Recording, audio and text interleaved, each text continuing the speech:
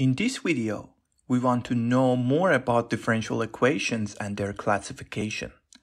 A differential equation is an equation that relates an unknown function and its derivatives, which finds important applications in many disciplines of science and engineering. Differential equations can be divided into different types. An ordinary differential equation, or ODE, is an equation where the unknown is a function of a single independent variable. So, if u is a function of t, let's say time, an ODE describing the behavior of u can be defined like this, which is Newton's second law of motion in the presence of drag forces, with u being the displacement. Another example can be the exponential decay equation, with many applications in physics and chemistry to describe kinetics, the solution of which is like this. A partial differential equation, or PDE in short, is a differential equation where the unknown is a function of a few independent variables.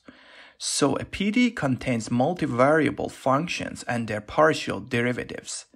If u is a function of x and t, let's say space and time, a PDE describing u can be like this, which is the famous heat equation with u being the temperature. PDEs can be classified into different groups, each of which has its own properties and needs special solution techniques to deal with. In engineering and natural sciences, we usually deal with second-order partial differential equations, meaning that there is no derivative higher than second order. The equations can be either linear or nonlinear, but we focus on linear equations now. If u is a function of two independent variables x and y, the most general form of a linear second-order partial differential equation can be written like this. Classification is done depending on the coefficients a, b, and c.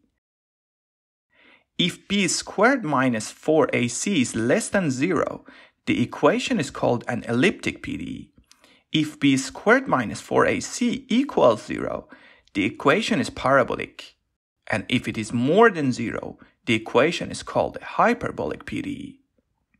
Let's have a look at some examples to see how the PDEs you may have heard about fall into these categories. We can begin with the one-dimensional heat equation, with time t and space x being the independent variables. You should notice that there will be no difference in higher dimensions where y and z come into play, because we still consider them all as x, the space variable. Take a look at the general form to classify this equation. We may need to rearrange the terms to identify a, b, and c, with a and b being 0 and c being minus alpha squared. B squared minus 4ac is 0, meaning that the heat equation is a parabolic PDE. Another example can be the 2D Poisson equation, where u is a function of different space coordinates, meaning that the function u is stationary and doesn't evolve over time.